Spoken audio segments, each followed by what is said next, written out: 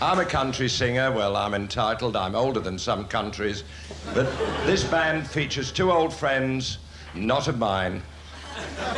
But it's B.J., Bob, Kevin, Sean and John, the amazing Lynda Hayes. I always wanted to be a country singer. Death by Country!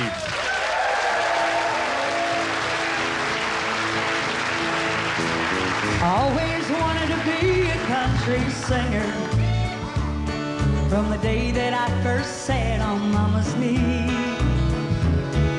Star who stood in lights down at the Opry. It's all I ever wanted to be. But I do not know if I will ever make it as the greatest country act under the sun. It's a long, hard road to be a country legend, and there's so many things I've never done. I've never been killed in a car crash. I wouldn't know a rooster from a chicken.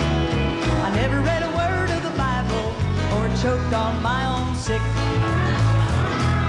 I never picked or plucked on no guitar.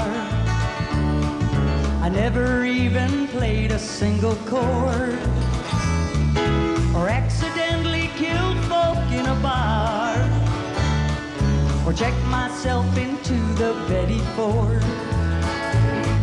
My husband never left me for a waitress.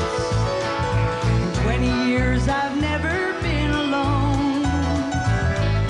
I never slept through one of my own concerts or had my breast jacked up with silicone. I wasn't born in a shack full of chickens. I never hitched a ride on a train. I never been killed in a car crash. I never been hit by a plane. Take it, Bob!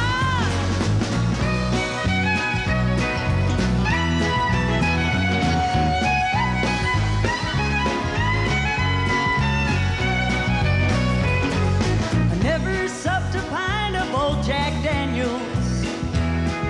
I never felt the need to pop a pill.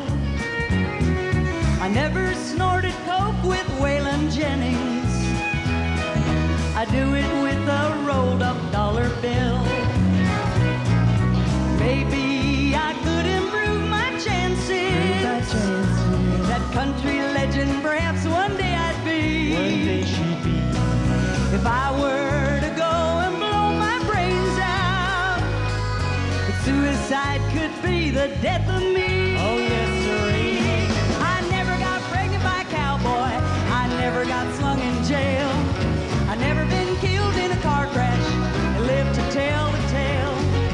Maybe that country singing is not the thing